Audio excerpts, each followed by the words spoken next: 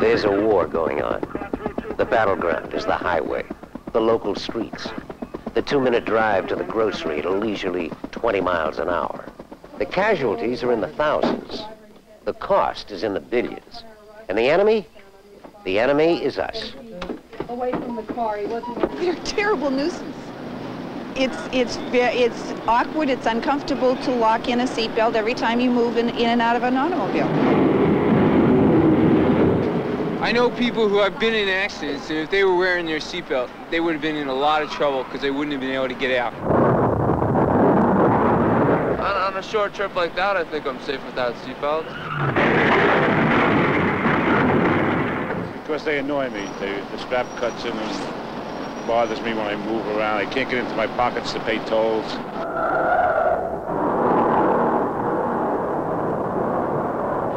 Just laziness. Seatbelts. Nuisance or necessity? Most people say they're necessary for the other guy, but not for them. People just don't think that anything's going to happen to them. They say, well, the other guy's a bad driver, but we don't control accidents. If you don't wear a seatbelt, it doesn't matter whether you're a good driver, a bad driver, you're still going to go flying through that windshield. The emergency crews that pick us up, the doctors who patch us up, know that seatbelts save lives, but only about 15% of us listen and buckle up. I myself spent many years driving around and not wearing a seatbelt.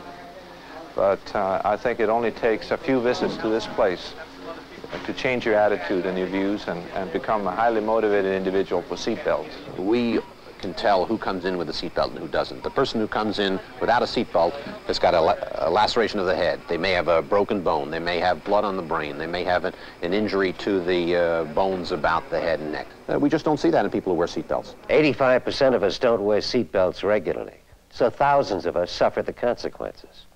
In a splinter of time, the good times are gone. As much as possible self-sufficient. You, Derek, were a football star in the Air Force Academy.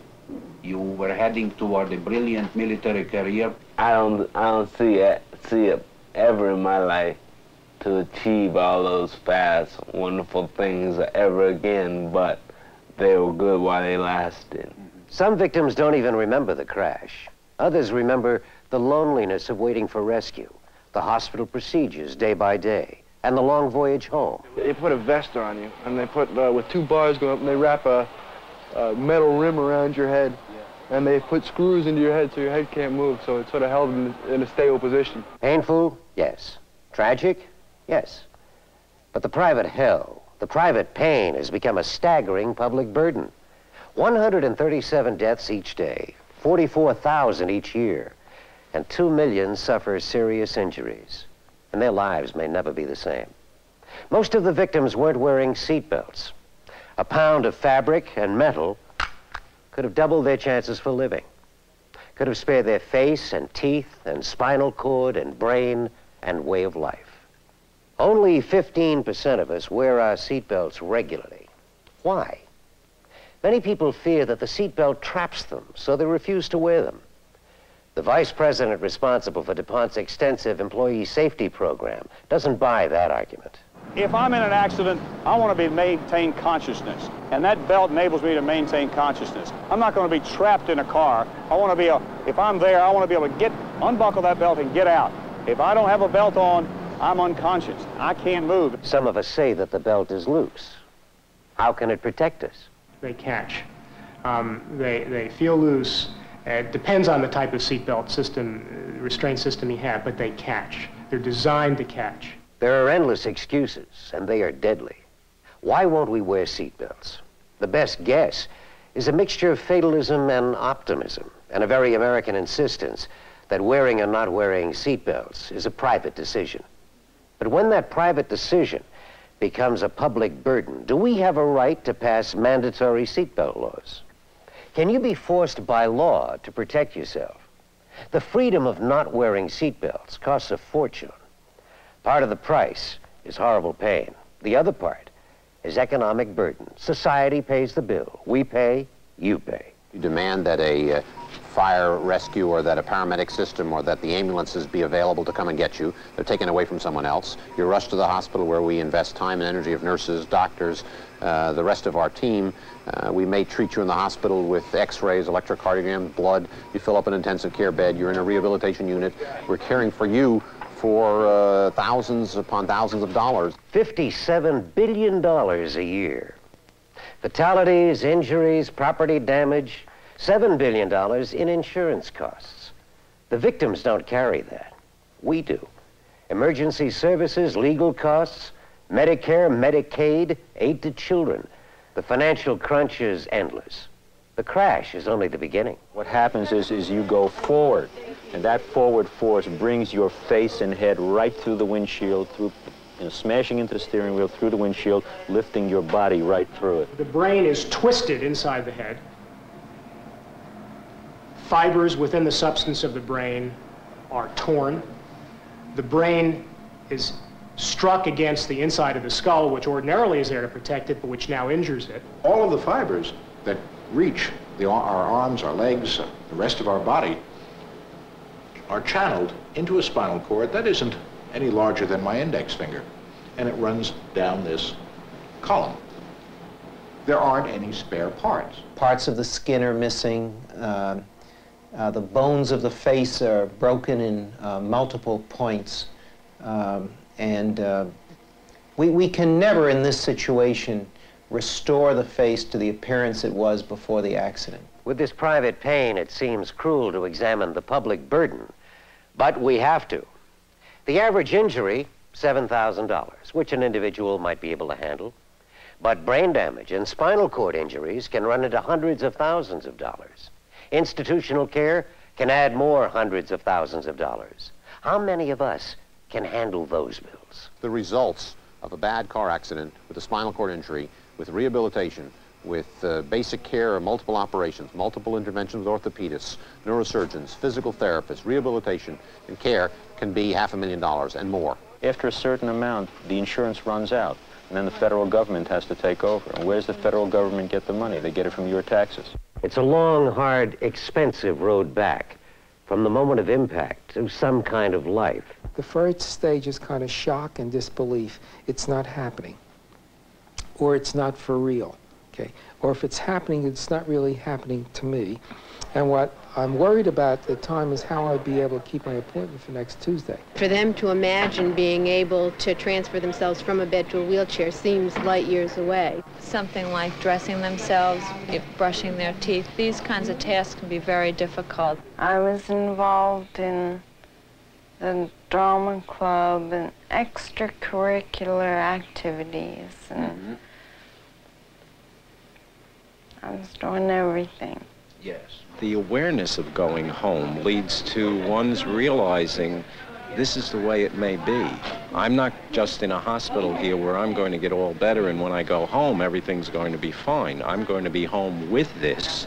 Tenaciousness. Tenaciousness. Yes. I think it brought me this far. And beyond the human cost, there's an economic impact that affects us all. How can you possibly calculate the cost of that salesman who isn't out taking care of his customers, who isn't out selling his product? There is no way. It is the numbers keep growing and growing. Your insurance costs may well go up to over $1 million. I don't know if you would have that kind of policy or not, but someone's going to be paying for that. Let no one tell you that they are not a burden on society. Untold millions of dollars have to be spent in order to maintain this. And when that person is not capable of fulfilling his own, self-actualizing his own potentials, as well as contributing something towards society, it's a crime. In accidents, there are no guarantees. But a seatbelt can change the odds in your favor.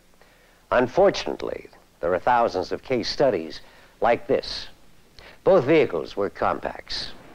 They were both moving at 45 miles an hour. The driver with the seatbelt on unbuckled and walked away. No time off, no medical costs. The driver without the seatbelt was thrown out of the car. She suffered a ruptured spleen, fractured pelvis, and head injuries. Time off work, 2 years so far. Medical costs, $27,700, and still rising.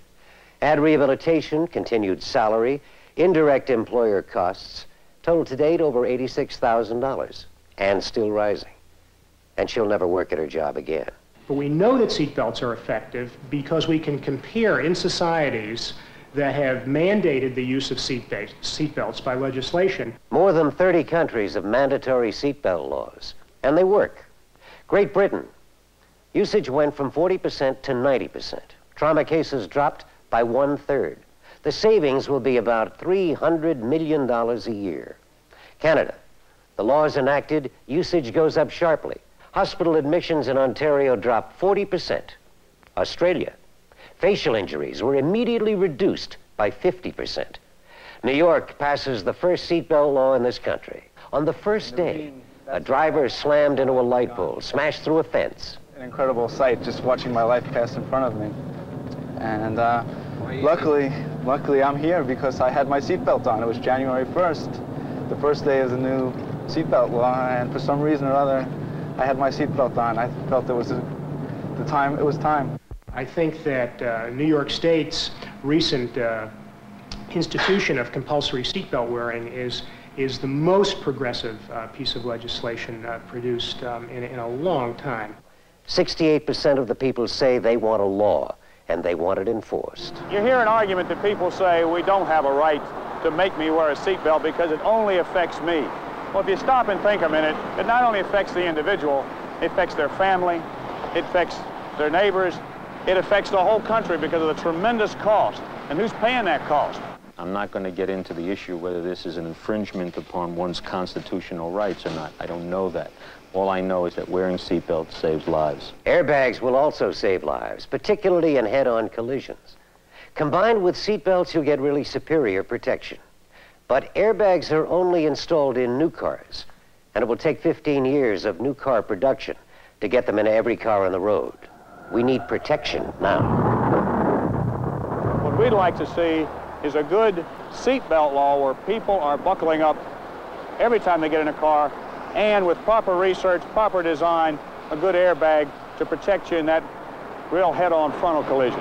I think it's gonna save lives. They did a commercial on it with the egg. You know, the egg was fine when it was tied down, but when they didn't have the egg tied down. Not only will seatbelts save lives, not only will seatbelts reduce these senseless injuries, seatbelts will save us billions and billions of dollars, but only if we use them. 85% of all Americans don't wear them regularly, but they will wear them if it's the law. Pass the law today, and we'll start easing the private pain and the public burden. Delay just one day, and it'll cost us 137 more lives. Delay one more day, and 13,000 more of us are injured. Each day we delay costs us hundreds of millions of dollars. The facts are horrible. The issue is simple. Do we have a right to fine people for not wearing their seatbelts? Do we have a right not to?